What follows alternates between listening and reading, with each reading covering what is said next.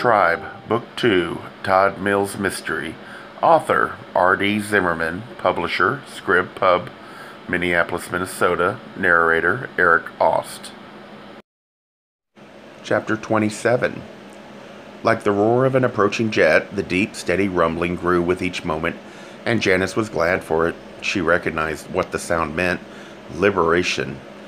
There was, however, no aircraft aiming right for a house or even approaching the nearby airport. Instead, Janice turned around at the kitchen table, where she sat and saw the top of a huge blue truck barreling down her alley. The plows were out in full force, and quite obviously they were making good progress. At least now she'd be able to get her car out of the garage. Thank God for small miracles.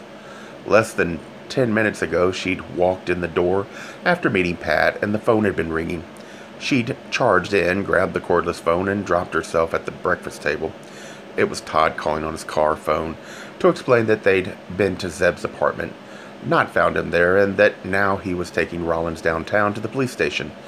Todd then went on to say he was going to swing by his house, pick up some clothes, and head back to her place in a little over an hour, refusing to go into it over the phone, but said there was something they needed to talk about. No shit, Sherlock, she thought, still seated at the small marble table, wearing her coat, not to mention her sorrel boots, beneath which had already formed a good-sized puddle. She tried to figure out a course of action. Todd was going to come back, and what was she going to do? Of course she was going to tell him she'd just met with Pat. She had to, somehow.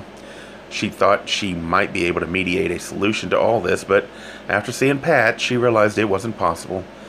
So she'd report all that to Todd, and then, well, she couldn't put it off any longer. She simply had to tell him that which she'd been avoiding for so long, namely that Pat might be Zeb's real father. She bowed her head, shook it. How had this turned into such a mess? Where were Zeb and Ripka? Were they all right? She stared down at the phone in front of her. Come on, damn it, I'll ring! Come on, Zeb, call me!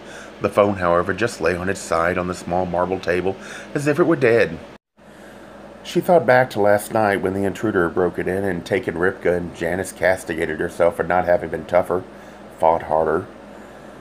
She'd promised Zeb that nothing would happen to Ripka, that she'd guard her with her life. Yet she'd failed. If he didn't already, surely Zeb would hate her for this. God, she'd really and truly blown it. What kind of mother was she? What kind of grandmother? She could take care of no one, protect no one. She thought as her eyes began to bead with tears. Whatever confidence Zeb had been hoping to find in her, she'd lost. He gave her a second chance, and she'd ruined it. Ah, shit, she thought, staring at the phone. She'd be surprised if Zeb ever spoke to her again.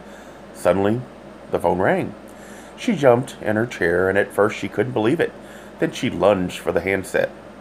Hello, she said, unable to hide the desperation in her voice. It's me. Her voice immediately started trembling, and she asked, Zeb? Yeah. She bit her lip, could barely speak. Yes, that was his voice. Just get a grip, Janice. Thank God! You've got to come get us, he interrupted. What? You've got to pick us up. Sure, of course. Anything, anywhere. Do you have Ripka? Is she with you? Yeah, I've got her. He hesitated, then asked, You didn't just give her to that guy, did you? What?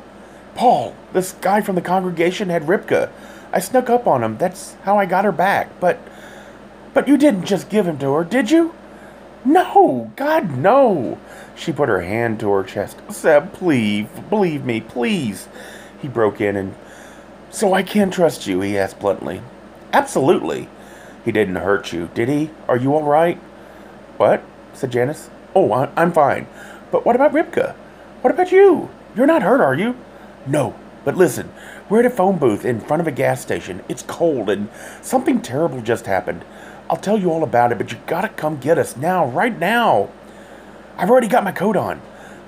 Zeb gave her the address, and within seconds, Janice was out the back door, tearing through the sun and snow to her garage. A Gay Mysteries audiobooks. I think it is easy to hate a label, but a face humanizes the word. So this effort is twofold.